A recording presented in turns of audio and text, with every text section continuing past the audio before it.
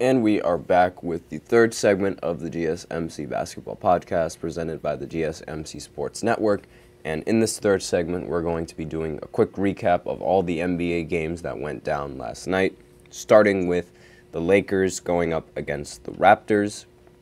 So the Lakers beat the Raptors 128-111.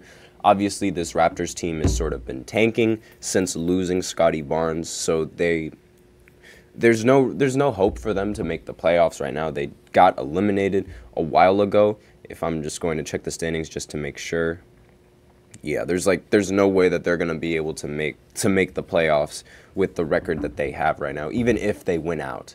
So again, it makes sense that they're tanking so that way they can get that draft pick. They are in the 12th seed, however, so it's in that weird middle area where it's again, you're losing a lot of games, but you're also winning enough games so that way it prevents those players, or it prevents the team from getting a much higher draft pick than they would normally get. Because to start the season, with Scottie Barnes, they definitely expected a lot more coming out of this roster, but regardless, things happen, and Scottie Barnes, he led the Raptors in every single statistical category, from points, rebounds, assists, steals, and blocks, and he was the only player in the league doing that for his team. So obviously, them losing Scottie Barnes ultimately caused them to lose the season.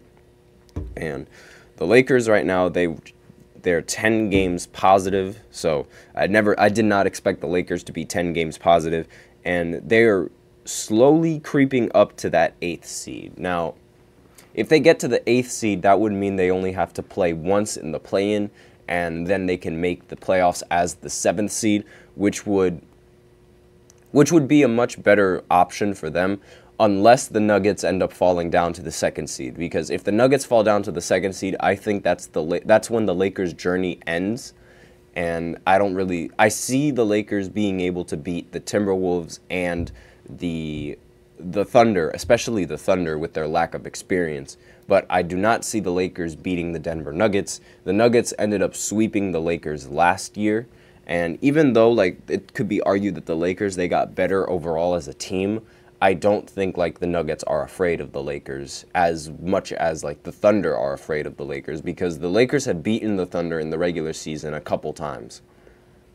So I feel that is the matchup that they're trying to avoid, going up against the Nuggets, and it seems like the Nuggets are going to keep that 1 seed. So if things stay the way that they are right now and the Lakers move up to the 8th seed, there's a chance that they might not end up playing them if they could end up beating the Kings in the play-in. But looking at the box scores, D'Angelo Russell ended the game with 25 points and 7 assists. LeBron James ended the game with 23 points and 9 assists. Anthony Davis ended the game with 21 points and 12 rebounds. And Rui Hachimura ended the game with 14 points. And it was also Max Christie who ended the game with 12 points. So overall, really solid production as a team coming in from the Lakers, which is what this team needs going into the playoffs. LeBron James shot 10 for 12 from the field. He's been shooting much more efficiently from the field. He also, for the first time, he's averaging a much better three-point percentage than Stephen Curry. And it's not by 0.1%, it's by a whole percent. And obviously, with the reputation of LeBron being a finisher around the rim more so than a shooter, compared to Steph Curry's image being more of a shooter, this is very impressive given how LeBron is doing this as the oldest player in the NBA. And a lot of people don't really talk about that, but I feel that's something that should be added onto his legacy, because shooting better than the greatest shooter that the league has seen while you're the oldest player in the NBA, it's almost unheard of. And with this win, the Lakers, they continue their winning streak, and I believe it's the Mavericks that held their highest winning streak, but they ended up, speaking of the Mavericks, they ended up losing to the Golden State Warriors 104-100. So we'll move on to that game right now. And the Warriors, they ended the game with Steph Curry only scoring 13 points. So the fact that they were able to win with Curry scoring that few, such a low scoring game coming in from him. It definitely is something positive for this Warriors team because it shows that they're a lot deeper than their star player. And when their star player has a bad game, they can still find a way to win it in the end, especially against a competitive team like the Dallas Mavericks. Excuse me. So Andrew Wiggins ended the game with 23 points. Chris Paul ended the game with 14 points and shot 6 for 11. Klay Thompson also ended the game with 14 points, 2 for 8 from 3. And Steph Curry, again, 13 points. Not a high-scoring game from Steph, but he didn't really need the scoring because the rest of the team ended up providing the points for him. So he got very lucky there that his performance didn't end up costing them. And Luka Doncic, he ended the game with 30 points, 11 assists, and 12 rebounds. So another triple-double coming in from Doncic. And there's a chance that he could end up stealing the MVP from Jokic. Again, there's a chance. I don't think that that's what's going to happen as the season unfolds, but we'll see going on into the rest of going on into the offseason and going on to when the award show happens. But we will see. Kyrie Irving ended the game with 27 points, had 3 steals, and didn't really get many rebounds or assists, but he did provide in terms of scoring. PJ Washington ended the game with 20 points and 5 rebounds. Daniel Gafford ended the game with 10 points and 8 rebounds. And again, that was really it in terms of scoring for the Dallas Mavericks. So there was a lot more people scoring on the Warriors than there were for the Mavericks. I mentioned earlier I mentioned in a previous podcast that the lowest that the Golden State Warriors could go is losing out of the play-in and losing that spot to Houston. That's definitely like their lowest point. But so far, with the wins that they've been able to get, it doesn't look like that's going to happen. Again, we'll see. There's still a few more games left in the regular season, so we will see just how the standings play out towards the end of the season. And for Dallas, I did say that their lowest point would be dropping all the way to the play-in and needing to play a couple of play-in games. But even when they do play those play-in games, I think the only team that they'd have to worry about is playing the Denver Nuggets. Because, again, I think the Mavericks are a good enough team to beat the Timberwolves. And, well, not the Timberwolves, but I think they're good enough to beat the Thunder because of the Thunder's lack of experience. So I feel like that's the matchup that if any team that's in that low-seeded area wants to go up against any team that's in the high-seeded area, it's the Thunder.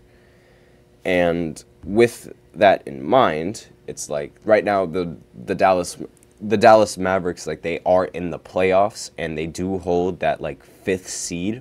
So they might not get that low to where they need to play those games, but regardless, as a 5th seed, it looks like they could play the Clippers. And I really don't think that's something that the Mavericks want to do in the first round, because if history repeats itself, then Luka Doncic is just going to lose to the Clippers yet again. Even though Luka Doncic, he plays very well against the Clippers, he never ends up winning the series in the end. And that's something that a lot of people forget. And that could cost them. So that could be like their high point, just staying in the playoffs and then losing to the Clippers in the first round. So I wouldn't be surprised if that happens to the Mavericks whatsoever. Now, the Heat, they ended up playing the Knicks last night. They ended up winning 109-99. So I guess I was a little bit wrong for saying that the Miami Heat don't deserve to be in that top 11 spot, because they ended up beating the Knicks, who were ranked just above them. Now, Josh Hart, he ended the game with only 2 points despite playing 46 minutes, so that didn't help much for the Knicks whatsoever. Miles McBride ended the game with 24 points. He also played 45 minutes, which is, again, a lot of minutes to stack onto one player. Jalen Brunson ended the game with 20 points and 10 assists, and DiVincenzo ended the game with 31 points. So the scoring, like, it was pretty evenly distributed in the starting lineup, apart from Josh Hart and Isaiah Hartenstein, who ended with 4 points. But regardless, like, this was still a performance that needed improvement because of how the Knicks were shooting tonight. They ended up shooting 12 for 34 from 3. That's not going to be efficient enough to, like, to expect it to make it out of the first round. They need to be a lot better at shooting that three-pointer. And the Miami Heat, they had Bam Adebayo and Jimmy Butler, but they weren't even the leading scorer. Terry Rozier ended the game with 34 points, and Jimmy Butler ended the game with 17 points. Bam Adebayo ended the game with 15 points and 9 rebounds, and that was the only scoring coming in from the Miami Heat. So Terry Rozier's performance ultimately carried the Miami Heat to this win. And it's really something that the Knicks can't afford. If it was Jimmy Butler, sure, because like it's a little bit more understandable. But Terry Rozier being able to score that many points on you is just not okay. And if he didn't score that many points, then chances are the Knicks would have probably come out winning this game. And it's going to cost them, because if this Miami Heat team, they can get hot at any second. So I know I continue to be harsh on them, but the reason why I am harsh is because they haven't gotten hot yet. And this win over the Knicks, it might be what the Miami Heat need to sort of get it going. And you don't want the Miami Heat to get going, because then they become a threat to everyone in the playoffs. So that's something that needs to be, that should be a little bit concerning if you are the New York Knicks, especially since there is a chance that you could see them in the playoffs, assuming they end up playing the Bucks in the first round and they end up winning against the Bucks in the first round. So that's their ceiling for them is going to be making it to the Eastern Conference Finals. I think that's the Miami Heat's ceiling. They've done it previously, they've done it more times in the recent years than any other team has. And their low point would be losing in the play-in. And they could do both. They could do either or, and I wouldn't be surprised with how the team has been. So those are my opinions on both of those teams. The next game on this list is the Bucks going up against the Wizards. Now, the Wizards, they ended up beating the Bucks 117-113, and obviously, when you're the Bucks, losing to this really bad team this late in the season, it's not something that you want heading into the postseason, because this could carry over. Obviously, they won't see each other in the playoffs, neither of these teams, but losing to a relatively bad team when you're the Bucks, the second seed, it's not a good look. And it really it gives teams sort of the thought that, oh, we can definitely beat these guys because that team is bad and they just lost to them. We're definitely better than that team. So looking at the box scores, Denny Avdija, again, or Avdija, excuse me if I botched that last name, ended the game with 23 points. Corey Kispert ended the game with 27 points. Jordan Poole found his way back into the starting lineup. I didn't really talk about it because, there's nothing much that needs to be talked about. Jordan Poole, when he was coming off the bench, he was playing a lot better than when he was starting. So he ended up retaking that starting position because he was playing better.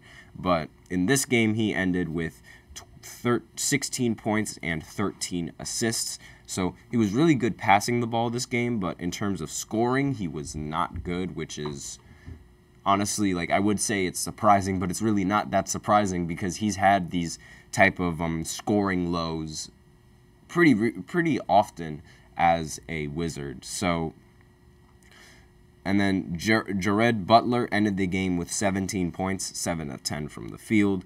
And that was really the only scoring coming in from the Wizards, and that was the only scoring that they really needed, because the Bucks, they still seem slow and they still look like they need to figure things out. And ironically, while I say that Damian Lillard is low-key the cause of these losses, he's also somewhat responsible for their wins, because the Bucks, they've only won one game without Damian Lillard in the rotation, and in this game right here, they ended up losing without Damian Lillard playing. Giannis ended the game with 35 points, 15 rebounds, and 10 assists. So great scoring game coming in from Giannis. Chris Middleton ended the game with 24 points, 9 rebounds, and 6 assists. And that was the only scoring, the only real scorers in the starting lineup. Malik Beasley ended the game with 5 points. Brook Lopez ended the game with 6. And Patrick Beverley ended the game with 2. So not really much help coming in from the rest of the Bucks, as like they needed Damian Lillard scoring, and I feel like if they had Damian Lillard scoring in this game, they would have ended up coming out on top. So they still need to figure it out as a team, because it can't be that like if you have Dame, you have a higher chance of winning, but when Dame plays, like there's a chance that you could lose as well. Like Dame doesn't really bring, it doesn't feel like he brings a drastic difference to their offense. But when he goes out, then you see that drastic difference. And it's like, I don't think that that's how it should be. I feel like Dame should have these dominant performances while Giannis is playing. And it would definitely like boost the rest of the team's morale if he's playing well, which he doesn't usually play that well or as good as we see him when he's playing with Giannis. Even though the Bucks have only won one game without Damian Lillard. And it's very odd. Like, it puts them in a very odd spot for me. But those are just my opinions on the Bucks. You already know that I see them like they could either make it all the way to the Eastern Conference Finals, or they could lose in the first round to the Miami Heat. Those are like the two outcomes. Like those are the high points, and that's the low point for the Bucks. If they lose to the Heat again, especially like after getting Damian Lillard, because if you guys remember, like all the offseason drama, Damian Lillard was expected to sign with the Miami Heat, or not sign, but it was expected to be received in a trade, and the fact that he went to the Bucks, the Miami Heat sort of felt cheated, and it's the reason why Jimmy Butler, he had that emo hairstyle that we see on his mugshot for his player profile, not his mugshot, his player profile. My bad, but it would be very embarrassing if the Heat end up beating the Bucks with Damian Lillard. It would be very, very embarrassing for that team. Now, the next game on this list is the Timberwolves going up against the Houston Rockets. Now, Houston, they were on an 11-game winning streak, but now they sort of cooled off, and they cooled off at a very bad time because they are fighting for that play-in spot, and now the Warriors are winning games. So there might be a chance that they end up missing the play-in spot entirely with how they've been playing recently. Now, the Timberwolves, they ended up winning 113-106, and they've been playing really well without Karl Anthony Towns. Rudy Gobert ended the game with 12 points and 14 rebounds. Anthony Edwards ended the game with 21 points, and Naz Reid ended the game with 25 points. And there was not really much scoring coming in from Houston. Jalen Green ended the game with 26 points. Fred VanVleet ended the game with 22 points. And Jabari Smith Jr. ended the game with 18 points. Again, those were like really the only scorers coming in from Houston. So their lack of scoring from the rest of the lineups and the rotation was the big reason why they ended up losing this game. And they really needed this win to sort of like keep their hopes alive, in my opinion. But we'll see how the season plays out. Again, like there's still a couple of games for them. They could make it up. The Cavs ended up playing the Jazz. They ended up winning 129-113. Not really much that needs to be said about this game. They did not have Donovan Mitchell in the lineup yet again. I don't understand what is his problem. He was in the lineup last game, and now he's not in the lineup for this game. But the team ended up winning, so I guess it doesn't really matter. A win is a win. And Evan Mobley ended the game with 21 points. Garland ended the game with 8 points. He's been very slow recently. Like, he hasn't really been scoring the ball as often as we usually are accustomed to him doing. Jarrett Allen ended the game with 21 points and 12 rebounds. And Karis LeVert ended the game with 26 points. So, obviously, like, this was a very good performance coming in from the Cavs and a very good overall team win for them and something that they desperately needed. And the last game on this list is the Kings going up against the Clippers. And the Kings ended up winning 109-95. So big win for the Kings as they needed it to sort of avoid that play-in spot, which it looks like they're the 7th seed right now. So despite the fact that they are like in the 7th seed, they should still be worried about losing to either Phoenix or the Lakers, because I could see them losing to either of those teams. I don't really see them losing to Golden State now, even though they did lose to them the previous year. So their lowest point would be to lose in the play-in to either of those teams, and then their highest point is to just, lose in the first round to Denver, because I think while they do have the matchups for Denver, I think Denver's matchups are just ultimately better. I mean, excuse me, hiccups, but Jokic and Sabonis, I think Jokic is going to win that matchup. And then Jamal Murray against De'Aaron Fox, it's a little bit of more of a toss-up, but I think Jamal Murray is going to end up winning that matchup given how he's played. Now, the Clippers, they didn't play well at all in this game, and this is usually around the time where the Clippers start playing bad, and it's like they have that playoff reputation where it's like whatever can go wrong will go wrong, and it looks like it's hitting them early, and I don't think that's something that this team could afford. They were talked about as being one of the favorites, and now it's like there's a chance that they might not even make it out of the first round, and that's really a scary sight. But they do play the Dallas Mavericks in the first round, so maybe they'll get lucky, because they always beat the Mavericks for some reason. But with that, we are out of time, and that is capping off the NBA review. So tune in for the fourth segment where I talk about Vince Carter and Chauncey Billups making it into the Hall of Fame and my overall thoughts on that. So I will be right back after this short break.